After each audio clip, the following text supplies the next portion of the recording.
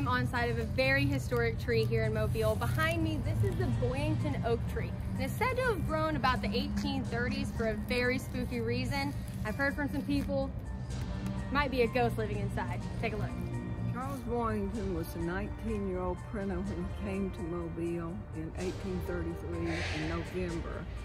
And he had got a record, and then he took care of Nathaniel Frost, who had a consumption, which is TB. In 1834, Nathaniel Frost was found dead in what is now the Church Street graveyard just off Bayou Street in downtown Mobile. Charles was a gambler, so he was planning to leave Mobile, but then he left the same day the murder was committed. Charles was charged with the murder of Frost in May of 1834. Boyington was held at the Conde Charlotte jail until February 20th of 1835, when he was hanged outside of the Oakley house. They walked Boyington in a procession from the jail, Conde Charlotte house, all the way down Government. People on the streets picnicking. It was an event. They called it a procession, and they brought children. But it is what happened after his death that has created a story to span generations. He said that this oak tree would grow on his gravesite from his heart to prove his innocence.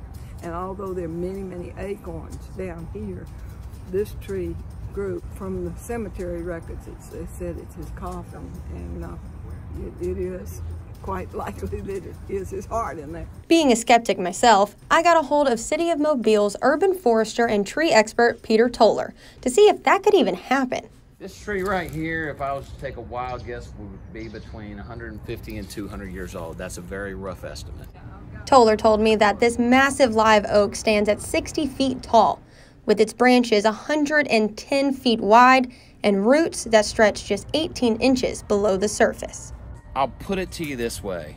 It's been going on for so long, and knowing that tree roots are not that deep under the ground, I would say there's a spooky possibility he might be right underneath the collar of this tree. In Mary's new book, The Boyington Oak, A Grave Injustice, she writes that 2 people have confessed to the crime on their deathbeds. He protested constantly that he was innocent. He kept saying, sooner or later, I'll be vindicated. Well, it's later, so maybe now we can vindicate him with a posthumous pardon. So what about Boyington's ghost? Some people say they have heard him, other people say they've seen him. I had actually felt that I saw his ghost in the house once, so I guess I would say maybe I have leaned towards believing that there's a possibility. And people hear what they want to hear, don't they? Now, whether or not you believe in paranormal activity, this is a pretty scary story. We have the science, we have the facts. I'll let you be the deciding factor. You can see more on WKRG.com. For now, I'm Kimber Collins.